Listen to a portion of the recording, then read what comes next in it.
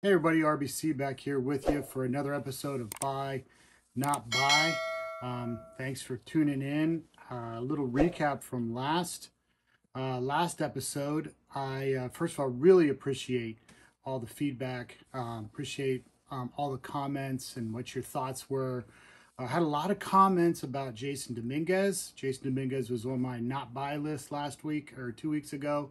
I really started thinking, having some second thoughts after reading a lot of what you guys sent me. But I got to tell you, we're still in the same spot. He is currently batting 200 in AAA over his last 25 games. The Yankees are not a step closer to bringing him up. I think Brian Cashman just said possibly if they need him, which I'm not sure what that means, in September. So here we are again, waiting on Jason Dominguez. So for me, I'm still gonna hold out. I have a lot of them, but I'm gonna hold out a little bit to see what happens. Okay, so a little recap from last week.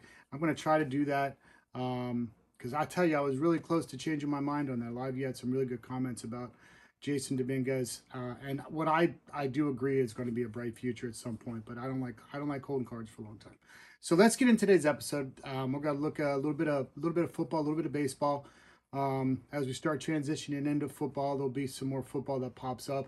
But we're going to start today with our not buys. We're not buying. And the first one, what a difference 2 weeks makes, right? Paul Skeens was one of my buys. And listen, I'm not saying, avoid Paul Skeens cards. That's ridiculous. But the price point's getting pretty high now. It's getting more and more difficult to buy at a price that at least I feel comfortable with trying to flip it, trying to, make a little money, especially in the short term. I think a long-term investment, I still think there's room to grow with Paul Skeens if that's something you're into. Holding, I mean, he is possibly going to be your National League MVP or Rookie of the Year, I should say. So I think there's a lot of good there. I love the Pirates. Everyone knows I'm a Pittsburgh guy. Love the Pirates. I don't think they're going to make the playoffs. I think they didn't do enough at the trade deadline. So for me, I am drastically slowing down. Let's just word it as slowing down while I'm buying Paul Skeens cards. All right, so that's one of mine. It's just at this point, I'm going to start the transition.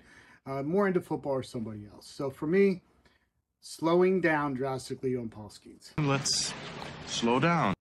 My second one today, my second player is going to be Justin Herbert. Football's coming around. I'm like a lot of you guys out there, especially you flippers. I love it. I'm a fan of 2020. Who isn't, right? I mean, these quarterbacks. And I was trying to think of like which guy would make sense. And you look at Herbert, the talent's there, the arm strength is there. I actually think he's as good as anybody in that class. Honestly, he's just as good as Joe Burrow or Hurts. I think there's a lot of potential to even be better. I like the addition of Harbaugh as coach. Harbaugh does great things with quarterbacks. But where are the receivers, man? Like, there's no receivers. I'm at least none that I'm confident with. Johnson can't catch. I mean, I think he's proven now, going into his second year. He's having a terrible camp from what I'm reading. And on top of it now, you have the plantar fasciitis, if I pronounced that correct. That's going to be a problem. He's not going to play in the preseason. So I'm going to hold off on trying to pick up some Herbert cards, which probably, I'm guessing, really haven't researched it too much. But at one point earlier in the summer, they were pretty low compared to some of the other guys in that class. So, yeah, I'm going to hold off on buying Justin Herbert. So my two not buys, or I should say my one not buy, is Justin Herbert, slowing down on Paul Skeens for the foreseeable future anyways. So there you go. Let's turn to buys. Buy. What I think are some great buy opportunities right now. The first one, football. I mentioned this guy back in one of my videos 6 months ago. And now I'm seeing what's happening early on in camp. And I am super excited about Will Levis. Will Levis is flying under the radar. He's having a great camp. Look at the additions to wide receiver. You got Ridley. You added Tyler Boyd. You still have Treylon Burks. DeAndre Hopkins is injured. The injury is not serious. It's looking like a 4-week injury, so he should be ready for at least early on in the season. Not going to say he's going to be ready for game 1. You look at those running backs. You got Pollard. Forget the other one. I think Spears is another running back they have. Both catch the ball great out of the backfield. So there's a lot of yak there. The tight end, I think it's Conquo, if I pronounce that one correctly. Big tight end. Love that one. Love that tight end. That's a little sleeper in fantasy for me as well, you fantasy football players. So I really like the chance of Will Levis putting up some early numbers this year. I think it's a quarterback where you can easily, flip something that you're buying now. Preseason's coming up. You're going to be able to see what he's doing in the preseason. That might give you a little bit more confidence or a little bit more of a gauge, to kind of see where you're at on him. But I'm a big Will Levis fan. I like the potential with that offense and what you can buy his cards for right now. I don't know if you can find a better entry point as far as your price point is concerned. So Will Levis, my number one buy now for episode 2. Moving on to baseball. Guess what? Jackson Holliday's back. Jackson Holliday's back. Called up. He's now had 6 games back up in the major leagues.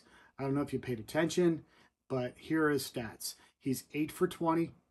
He's batting .400. He's got 3 home runs in 6 games. One of them a grand slam. That's 8 RBIs. He's hot. All right. And it looks like he's getting comfortable. And I think that is a recipe for some fireworks. Playing on a team that's going to make playoffs, going to get even more exposure than what he already has right now. His card slipped when they put him down to AAA and AA when they moved him back down. They demoted him. Now he's back up. You can still buy a lot of his cards, although they are starting to progress up. You better get on that train quickly. So he is hot. So I would buy as many Jackson Holliday cards as I could find right now. I'm going out to do so as soon as I get done with this video. So in review real quickly here, I'm slowing down on Skeens. I'm not buying Justin Herbert. Next episode, I am going to talk a little bit more specifically about some of these 2020 guys and some other quarterbacks coming out. We're going to do another video here next week on that. So look for that. So for not buys, Skeens and Herbert. My buys, Will Levis, Jackson Holliday. Go out and get yourself a couple of those cards as quickly as possible. Thanks again for tuning in. Please subscribe. Please comment. When you comment, it helps me. It helps all of us learn. It gives different perspective. And I don't mind being called out if you disagree. That's part of the whole process. So feel free to do so. Take care, and we'll see you next week.